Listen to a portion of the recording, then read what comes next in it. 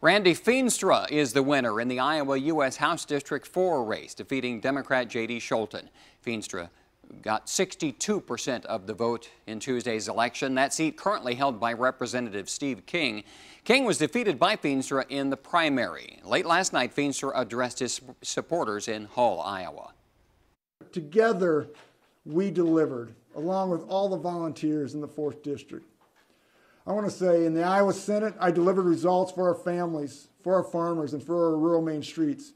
We cut taxes, we balanced the budget, we expanded the ethanol consumption and helped deregulation of Iowa farmers and the Main Street businesses.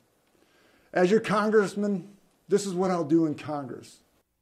In 2018, J.D. Schoelten came very close to winning Steve King's seat in Congress.